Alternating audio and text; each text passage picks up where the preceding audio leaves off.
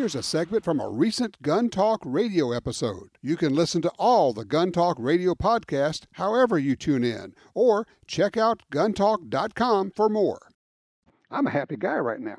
Hey, by the way, welcome. We're talking about guns because it's Gun Talk, and we're doing this show a little bit in advance because we've got the SHOT Show coming up, and yeah, I know. The Shooting, Hunting, Outdoor Trade Show, you know about it, 850,000 square feet or whatever it is, just amazing stuff. So we pulled together some of our friends to talk about what they're going to be showing when they all get there, and also some of the things that have been out for a while, because remember, if it's been out for 4 or 5 months, it's still new to us. One of the companies that is really shaking things up, honestly, and has been for more than a decade now, is, and if you've been around a long time, you think of them as an old line company, and that's true, but it's a whole different company now, is Savage. Joining me to talk about that, RJ Contorno from Savage. RJ, welcome. Hi, good morning.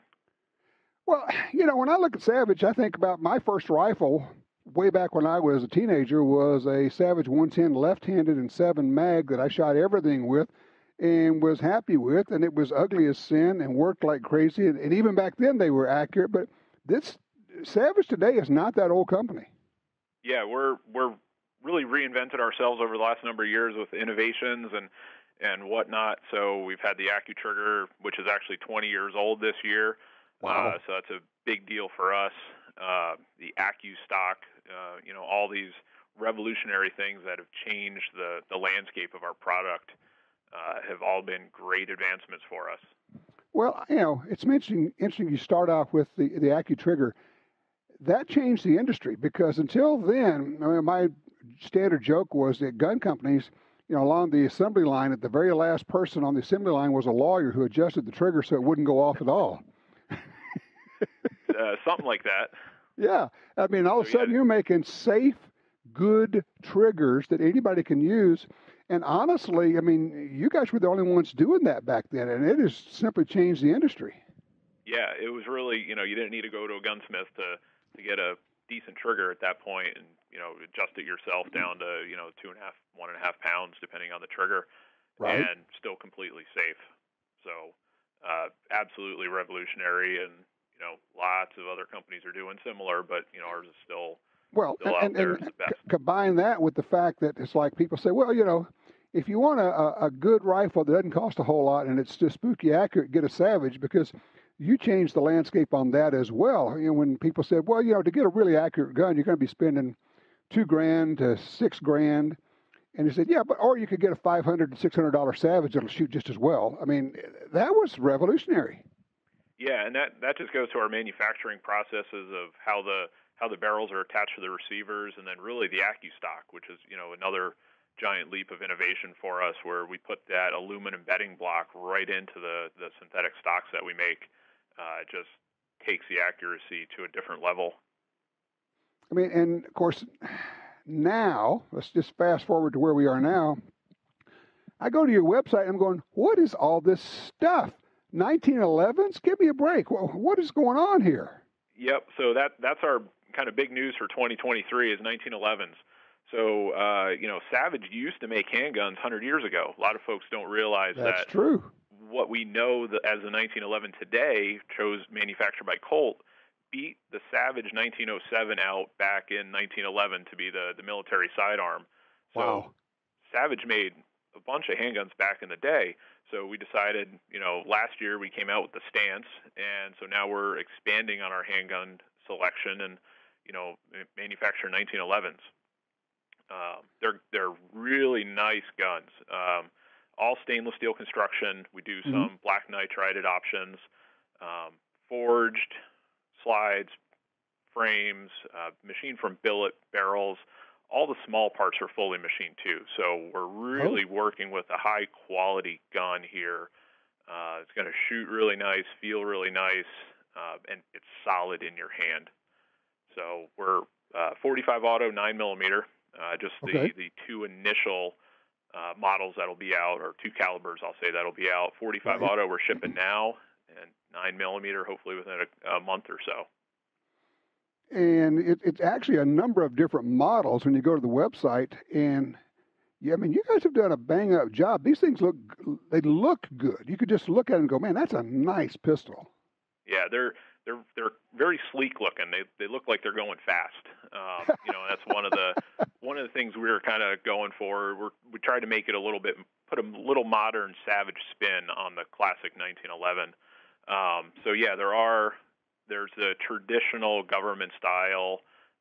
No rail on the dust cover is one of the models. We'll have another model with the rail, and then we get mix the finishes a little bit. So we'll have all stainless steel, so all the natural stainless finish, all black nitride finish, and then there's a two-tone. So it gets the mix of the black nitride slide with the natural stainless receiver, and then some of the small parts are black. And looking at the website, looks like MSRP is about $1,500 on them. So this is not your entry level. This is more of a mid to higher level, I guess, if you will, your entry into this 1911 world. Correct. We knew where we wanted to go with it. We didn't want to play low or whatnot. So That's one of the reasons we decided to go with all the machined small parts, so slide stop, hammer, sear, disconnector, they're all fully machined. So this gun is designed to run hard for lifetime. All right, so back up a little bit. I know it's old news to you, but to a lot of people, they still have never even heard of the stance, and that's when Savage really got into the concealed carry market. Yeah, so 2022, last year, we debuted the stance. So it's a everyday carry, 9mm striker fired micro compact. So they're 7 and 8 round mag capacity. Ambidextrous, all ambidextrous controls. One of the things you'd mentioned, left-hand guns. So all of our stance models have fully ambidextrous controls. There's no, swapping the mag catch or whatnot, and that's been really positive for us. Everyone, especially the left-hand shooters, know Savage is very left-hand friendly. Absolutely. So that's just something we've continued into the handgun market. So the stance has fully ambidextrous, slide stop, magazine release, and manual safeties if it's equipped with the manual safeties. So it doesn't really make a difference if you're a left or right-hand shooter. Interesting. So that's been out for a year, and then as I'm looking, all of a sudden, I mean, it's like, I know it's not all of a sudden for you guys, but for somebody that hadn't been paying attention, they're going, well, and you guys have shotguns too? That means Savage is a full-line gun company. Correct. That's our goal. We used to be known for fully just bolt-action rifles.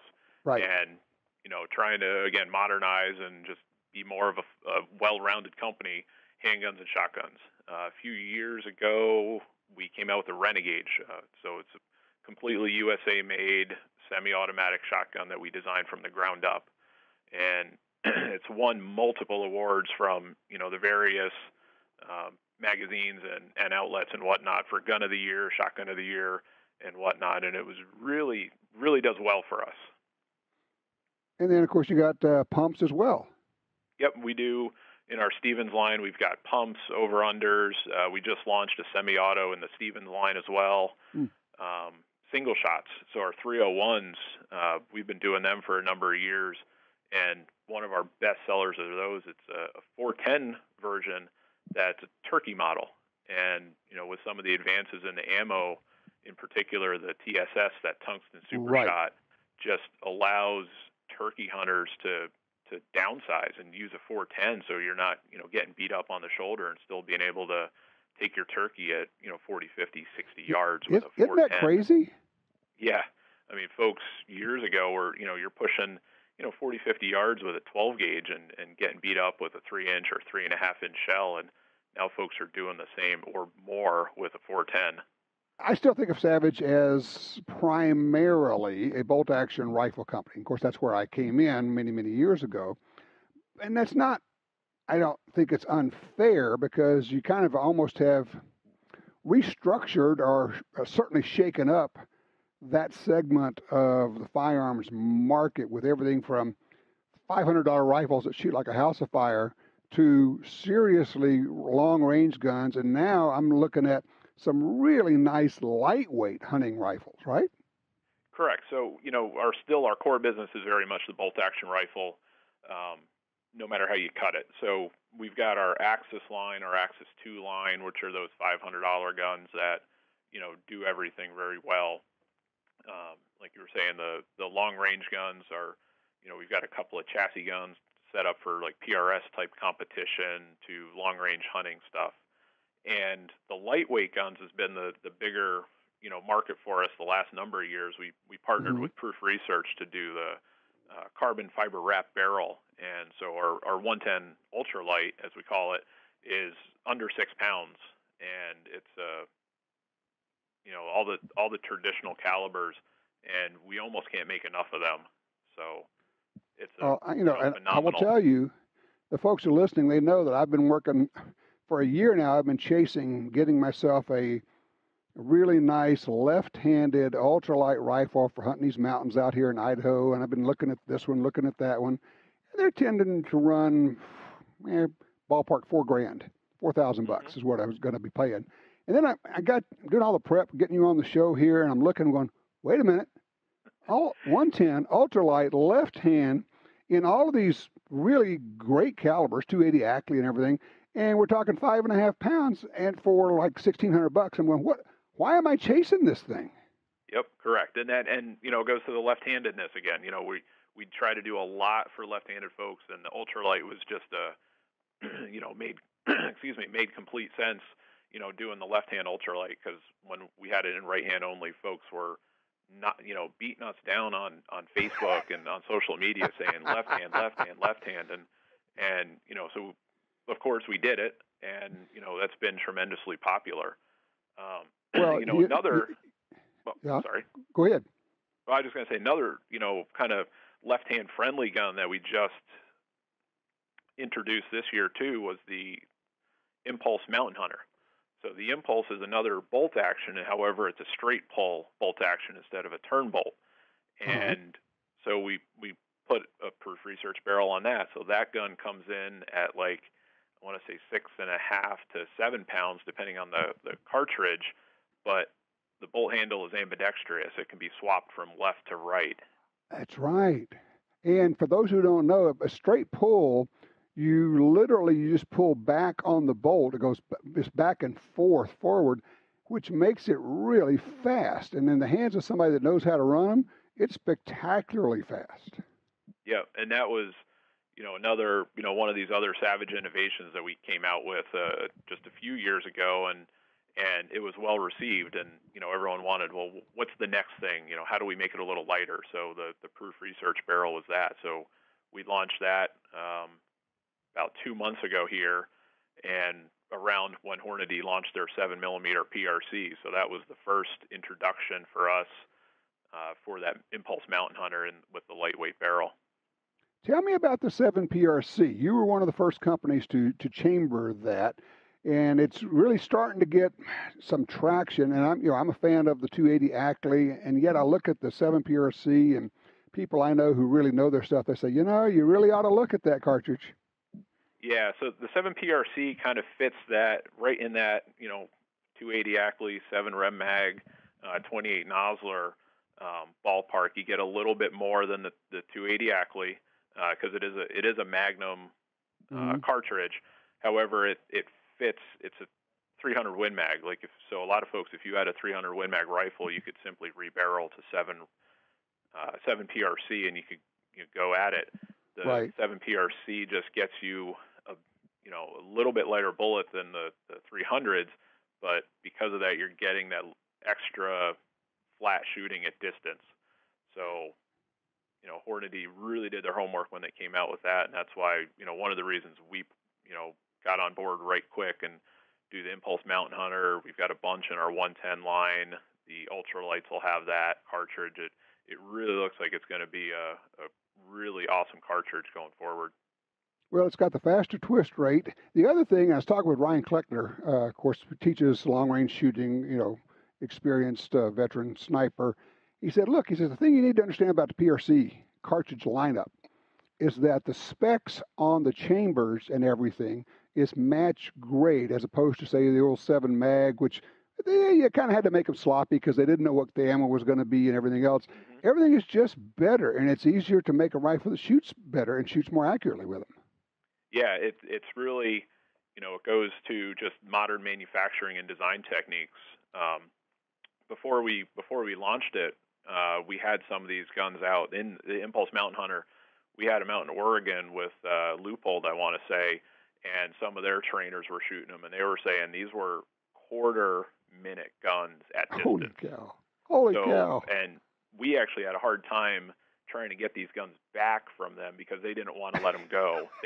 They wanted to keep them, and use them for, their matches and personally. Right. I'm sorry, all your rifles got lost. We can't find them now. Yeah, we're like, well, these are the only ones that exist, so we need them back for now. We really need these back, guys.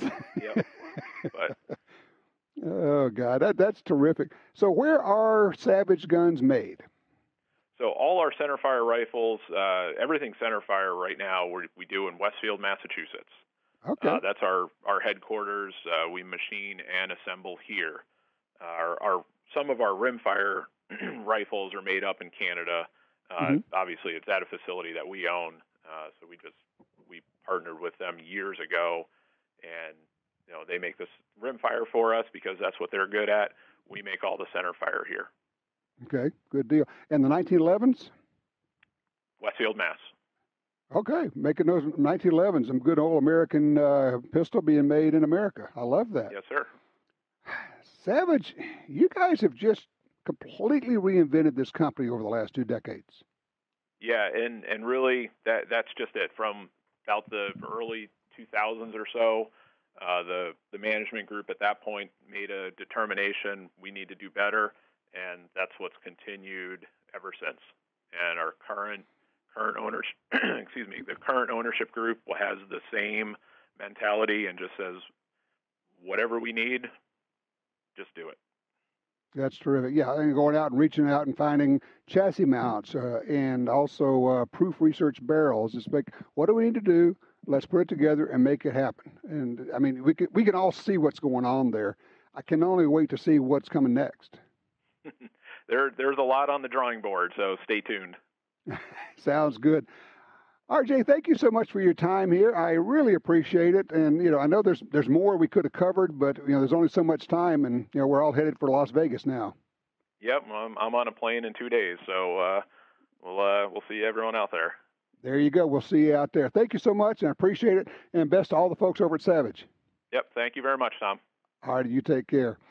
Yeah, SavageArms.com if you want to go see. It's if you haven't looked at Savage for some time, you're going to be surprised. I mean, come on, 1911s, $1,500 category, so they're really nice guns. Carry pistols, micro compacts, shotguns, and then, of course, the incredible line of rifles they have, both right and left-handed.